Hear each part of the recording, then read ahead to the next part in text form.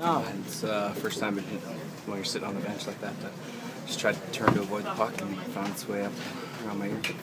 What went behind the decision for you not to come into the game and shut back into the game the other night? I was still being evaluated and stuff. I just didn't have a chance to get back in time. Chris, it's a little sad because you played a hell of a game before that puck hit you. Yeah, it felt good. A lot better than the previous games. Had a little more energy and jumped, and felt like our team was doing the right things. Just unfortunate. Chris, you think a series like this, they play physical. Does that suit you? Does that cater well to sort of what you like to get into with a series?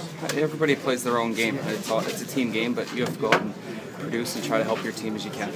Try to get in there, forechecks, try to be that up and down guy. But if they're going to be able to play that physical game, you obviously want to wear some of their D-men down, and hopefully that's something you can help do.